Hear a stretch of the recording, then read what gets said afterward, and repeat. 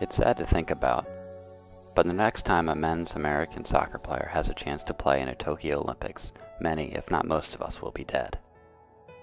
If Eryk Williamson had been included in qualifying, that likely would not be the case. The ancient Olympics were founded in part to create a unit to help measure time, and thanks to Eryk Williamson's exclusion, soon it will be what we imagine is July, as we hurl headlong through it with no means to mark its passing.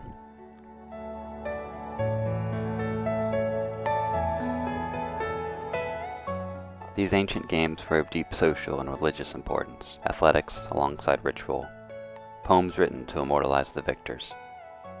Eryk Williamson was left out of qualifying, so our young men will get no poems. And these poemless young men will be our haunting reminder that each of us will die, and that just some decades after that, perhaps even before the next Tokyo Olympics that a men's American soccer player has an opportunity to play in, the last person to remember each of our names will die too.